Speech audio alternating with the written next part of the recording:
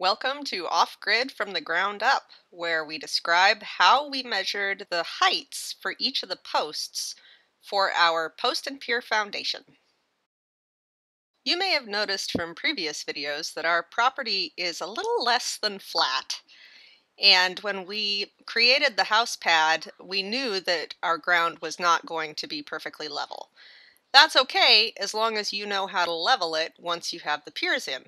Fortunately, my dad was willing to help us with this. He's got decades of experience in building things like this, and he came out with his laser level and his wife and helped us to take the measurements for each of the post heights. This video is going to be a little bit different. I'm going to walk you through some math so that you can see how this is done. This makes my teacher heart really happy because there's an actual application for creating common denominators and subtracting fractions. Yay! The first thing you want to do is figure out where your highest grade and your lowest grade in your foundation is located. For us, this was for all intents and purposes, upper left-hand corner for the highest and lower right-hand corner for the lowest. Wherever your grade is highest will be the location of your shortest post. And wherever your lowest grade is located will be the location of your tallest post. Use your laser level to take the measurements of each of the piers in your foundation. This is an extremely simplified diagram. I've taken 30 piers and laid them out here as if they were 4 piers just to demonstrate to you what this looks like. So we've wound up with the measurements 22 1/4, 29 1/16, 56 3/8, and 59 7/8. And these are all in inches. It really doesn't matter what these measurements are. What matters is that you set your laser level up so that you can see or take the measurements of each of the piers in your foundation. I do want to say we are lucky that my dad has a laser level. These are not cheap. My mom, who did this for her house back in the 1960s, used what's called a string level, which is a budget tool that does exactly the same thing, perhaps with a little bit more labor. Next up, you want to decide what the height of that shortest post will be. We went with 10 inches because our piers are 8 inches tall. 8 inches plus 10 inches is 18, and 18 inches, generally speaking, is the minimum crawl space you want underneath your house. Now, because I'm going to walk you through some math, we're going to call that 10-inch number X.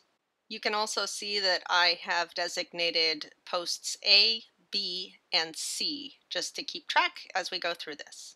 Here's the formula we're going to use for this math. So the measurement of whatever pier you're working on minus the measurement of the shortest pier plus the height of that shortest post. In math terms, we'll call this m sub n minus m sub x plus 10 equals h.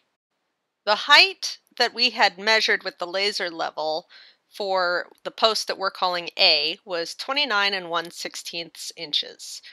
So we're going to substitute that value in for m sub n, and we get 29 1/16 minus 22 1/4, which is the measurement that we took with the laser level off the first post, the shortest post, tallest pier.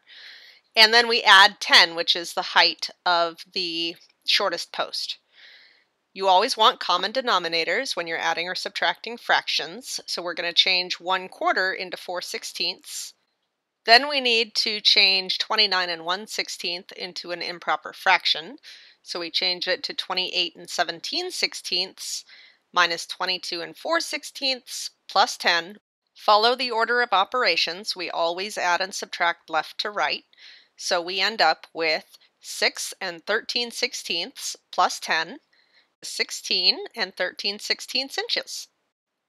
Fill that number in on your diagram so that you can keep track, and also take a black Sharpie and write it on the bracket itself on the pier. That way when you cut the posts, you know exactly which post goes where. Here's a second example with post B. This time the measurement was 56 and 3/8, so we had to change our common denominator to eighths, and we end up with 44 and 1/8 inches. Mark that on your diagram. And now for the challenge. Can you do C on your own?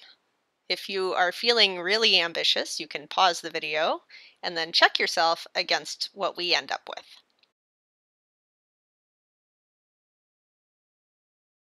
Did you get it? Remember to record each number both on your diagram and in black Sharpie on the bracket itself. Measure twice, cut once. Make sure that your numbers make sense. Make sure that you are double and triple checking your work, and go forth knowing that your floor will be level. I hope this was helpful for you. Please remember to subscribe, like, and share if you appreciate our content, and we'll see you next time. Thanks for watching.